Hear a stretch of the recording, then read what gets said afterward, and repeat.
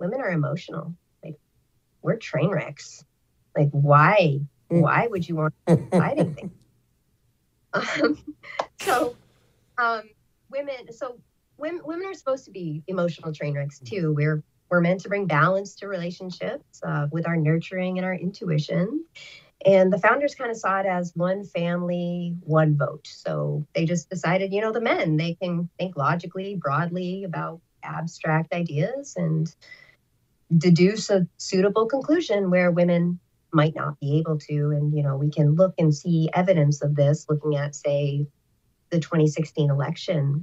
They did an exit poll, and if only women voted, there would have been 458 electoral votes for Hillary Clinton. That is insane. This shows that we cannot be trusted.